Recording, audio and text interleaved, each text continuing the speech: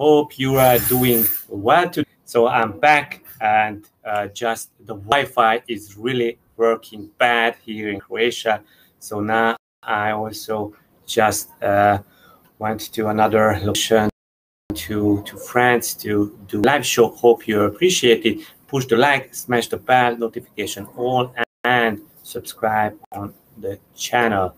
So the crypto market is doing well. Few altcoins are pumping. I'm Miklos Denkler from CorionX, and we are bringing the most important crypto news every day to get it and educated. Let's share my screen and let's get into our favorite bubble chart, see how altcoins are performing. And as you see, most of the altcoins are in green, especially Solana is up 34%, R 31%, Fan 23%, Luna 30%, 10%, Link 11%, Kusama 15%, 113%, HD 14%, Neo 10%, Helium 10, Dot 15. So guys, this is amazing to see. And also as Bitcoin is just working on to gain some momentum and building some fundamental strength. Meantime, altcoins are pumping well. So smash the like and push the bell notification. And let's go to our favorite indicator, the crypto fear and greed index. And as you see, we are at, so we are in the greed territory. And as you see, it was at 70, but in the last 3 months, the crypto fear and greed in the extreme fear, and now just gaining some momentum, getting up in the neutral zone and then to greed. But this doesn't mean that there is due for a correction, but this is a healthy building up momentum for the crypto market. So let's go to our news. BTC price slips under 46,000 US dollar, but are betting on a new Bitcoin all-time highs. Dip below 46,000 has little impact on sentiment, with the longer-term view still favoring show 60,000 and above. So we are also in during the weekend. There was this Simpson bar pattern, and now just a small pump and dump. But this is how the structure is building up, and Bitcoin building its structure to get more strength. Okay, so major sell wall holding Bitcoin back from 50,000, and this area is to me the major boss and hurdle to climb. Pentoshi said, I still believe for now it will be a short-term lower high on the micro before we go for that upper range. So Bitcoin is inside, and next week will be the important week, I think. Also, you can check this chart that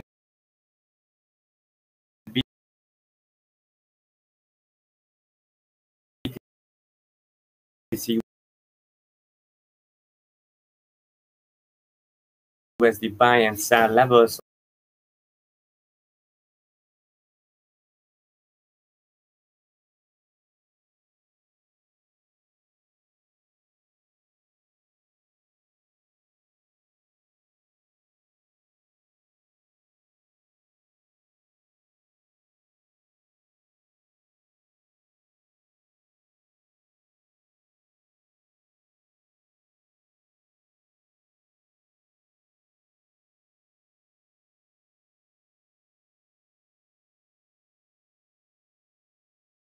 The most interesting development over the last 1-2 weeks has been the increase in the holdings of entities forensically clustered addresses with over 1,000 BTC since July 27th. Whales have added 107,000 BTC to their holdings.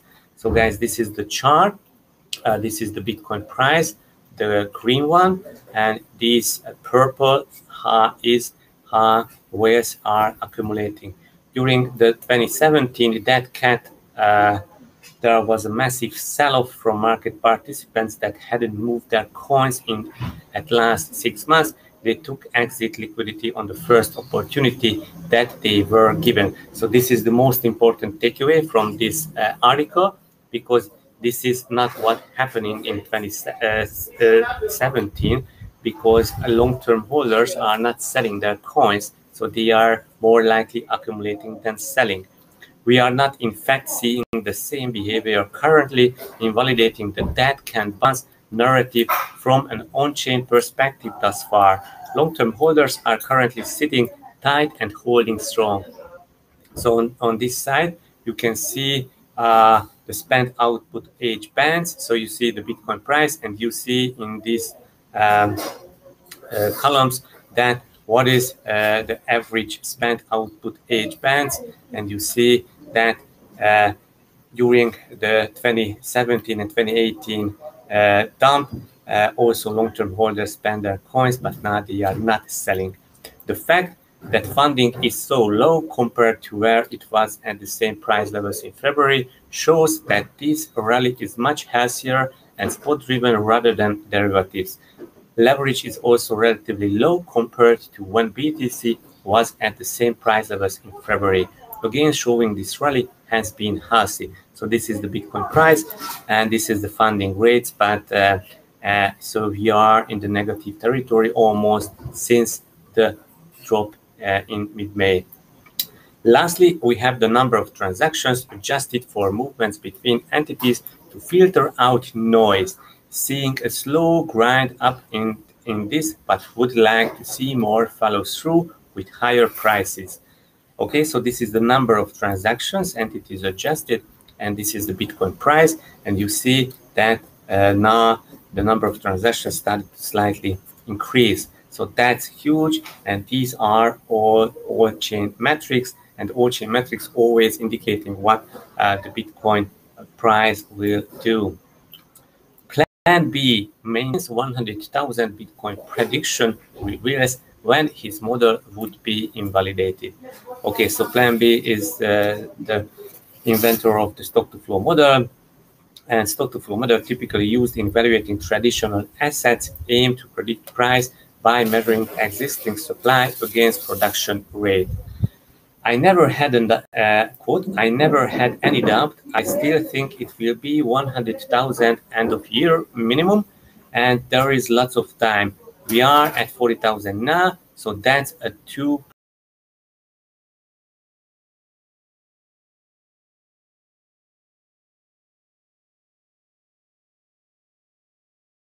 on the internet calling for 20,000 Bitcoin. I don't think that's going to happen. 100,000 US dollar by Christmas. That would be a nice Christmas present under the tree. It's just a linear regression, right? So it's very obvious when that regression is no longer valid. The stock-to-flow model says we should go up with the stock-to-flow ratio that has gone up since the halving. So we are sort of waiting for that. But when it stays down, so when we stay at the 20, $40,000 for a couple of years, for example, a couple of months, then it's obvious that this linear regression line is no longer fitting the data. Okay, guys, so this is the main takeaway, and let's hope for the 100,000 US dollar Bitcoin price by Christmas. Our major news today are headline news. Over half of the world's leading banks have crypto exposure. So that's huge. 100 largest banks in the world by assets under management reportedly have exposure to the cryptocurrency and blockchain.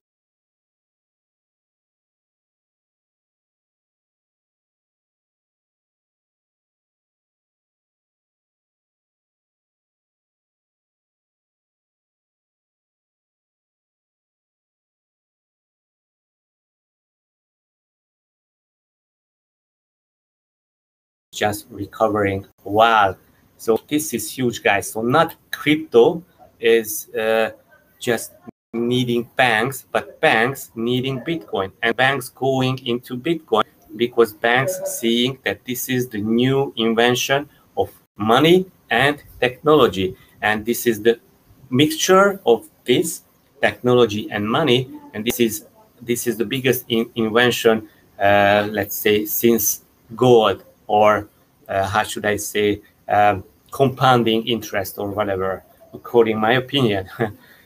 But you guys, you know that nothing in this video can be considered as a financial advice. Everything just for educational and entertainment purposes only.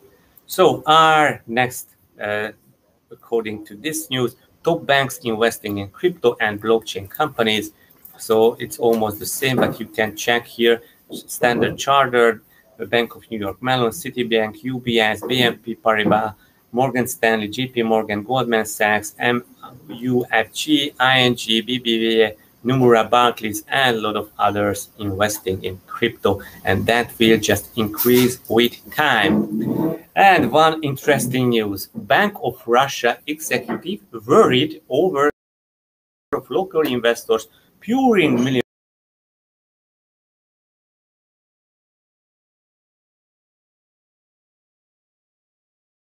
in countries. So there was a time that Russia didn't allow to average people, to general people, to buy crypto, but they allowed to oligarch and rich people to buy crypto. Then they allowed average people to buy up to $3,000 annually, so yearly, but nothing more. And now they are this executive from the central bank is just worrying because Bitcoin. So the main takeaway that they want that you as you living in Russia, they don't want you to invest directly in crypto, because it's better if they are investing in, and if they are making huge profits with Bitcoin, not you, but they want you to invest in their shares and buying up their company shares. So this is everything's about. And this executive is a soccer player, former soccer player. So I don't know how a soccer player can be then working as an executive in one of the central banks, but it's quite interesting. So some things happen. So this is politics, guys. Yeah, so the next piece of news. Advisor to President of Colombia calls Bitcoin most brilliant piece of software ever. So this is huge. So he's calling Bitcoin not just the most brilliant money, but the most brilliant piece of software ever. And this advisor is a technological guy, Yehudi Castro Sierra. And he is advisor to Ivan Duque Marquez, the president of Colombia. So I wouldn't be surprised if we would get more news from Colombia, how they are embracing Bitcoin and crypto. And I think, as also they are a Latin American country with a weak economy, I think that they would take more benefits on this. Why Ethereum see another lift off if it's able to hold one crucial level? So this one crucial level that we should hold is 3,165, and also Ethereum tried to break the 3,300 levels several times, but now we have resistance, and also an ascending triangle started to building up here. So then that is why Ethereum is getting nearer to this resistance, and we might see a break up from these levels. And yeah, MACD is slowly losing pace in bullish zone, and hourly size still about 50 levels. Major support at 3,150 and major resistance at 3,330. The next piece of news you already know, but just for making you know for sure, Cardano says smart contracts will go live in September, and that's huge. Alonso hard fork on September 12th of September will go live, and then The launch will allow DeFi, NFTs, and gaming apps to give live on Cardano. Cardano ADS token has surged today in anticipation for the update. It's now the third largest cryptocurrency by market cap. And guys, you should definitely check out Charlie Free, Gary Wallet, Cardstock, and what else? Sunday Swap and Occam Finance, because all these are DeFi and NFT projects building and launchpads building on Cardano.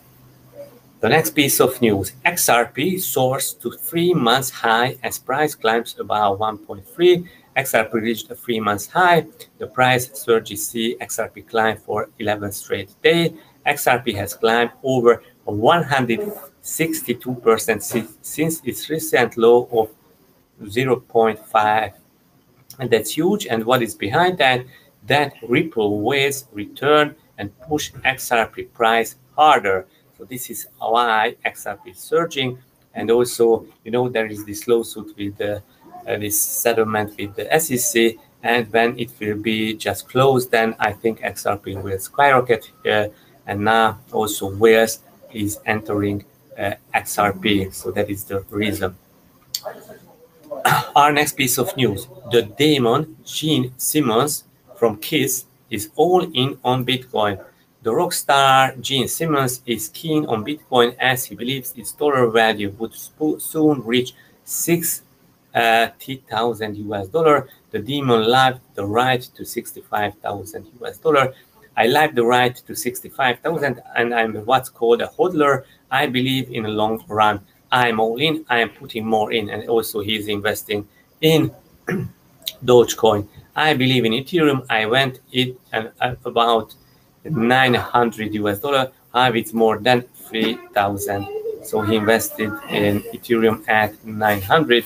Simmons accepts crypto for his art collection, so he's also getting in NFTs. Not his first cryptocurrency investment. He's also in Cardano, and I'm sure that he is in Dogecoin because there was a news before. And Dogecoin. Dogecoin is having its own festival, and Dionne Warwick is headlining. The Soul superstar is the latest celebrity turned meme coin fan. The Dogecoin festival will kick off in Texas on 9th of October. It will celebrate all things Doge. Soul legend Dionne Warwick will headline the festival. So she is this celeb, and then she will host this festival. Yeah, so it's a thing. It's building some adoption, but nothing more. The next piece of news is huge, guys. Time magazine to collaborate with Cool Cats NFT projects. So Time magazine also there was news that they will enter into NFTs, and now they are collaborating with Cool Cats, and you should definitely check out Cool Cats on let's see if I have OpenSea open here, or where yeah, here is OpenSea. Let's see if we find any Cool Cats on OpenSea. So you come to OpenSea, and just here are the Cool Cats. So you can check all Cool Cats here, and Cool Cats. I don't find Cool Cats. Okay, so just come here and you will find Cool Cats here. You find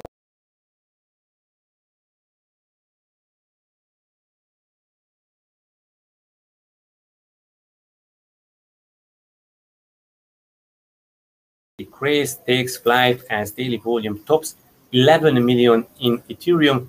Yes, the adorable penguins popping up all across crypto Twitter are NFTs.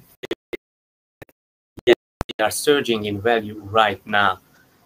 Okay, so more than 11 million worth collection in NFTs have been sold on secondary market.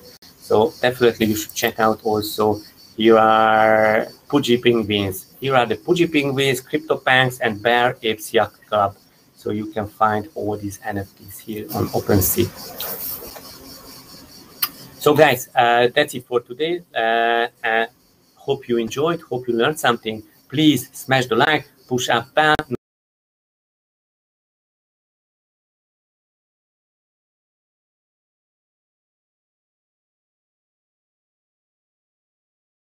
Also how to buy NFTs, how to store NFTs, and one of the most important things, that how to choose NFTs and how evaluate NFT investments. So I will come with these news, and you should definitely also follow me on Twitter, and also push the bell and notification all, and like this video, and then you will be notified whenever I'm going live. So guys, hope you enjoyed. Please smash the like. Yeah, see you tomorrow. Bye bye. Bye.